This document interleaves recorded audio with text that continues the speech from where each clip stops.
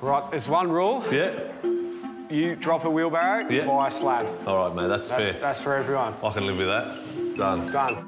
So, how did you go, George? All right, so let me just explain this quickly. Everyone reckons I couldn't do it. Let's go. Oh, yeah. Oh, not as easy as it looks.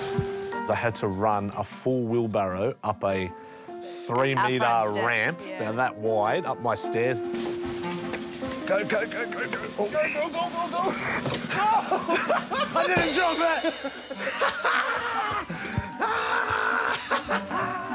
it. And down the other end of my hallway. I mean, carrying a wheelbarrow on the best of times is hard.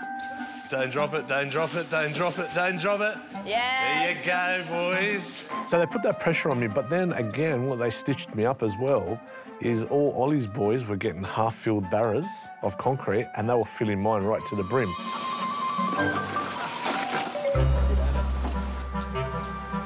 The first 2 goes were perfect. That's it, brother, thank you.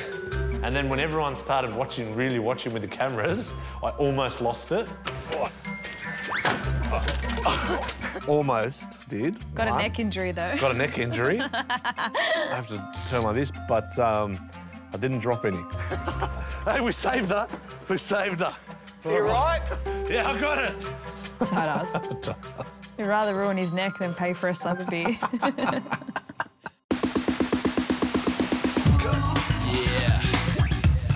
Feel it, baby. Start vibrating the concrete as well. I had a really important job myself, actually. I had that little vibrating tool. What was that called? Vibrator.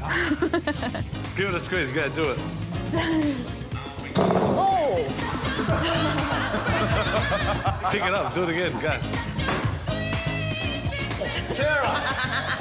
What are you doing? I was going to vibrate your palms. I found a new tool. It's really important that that went in there and vibrated the concrete so there was no holes. What do I do? Do you just put it anywhere?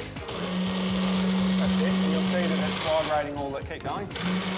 Ah!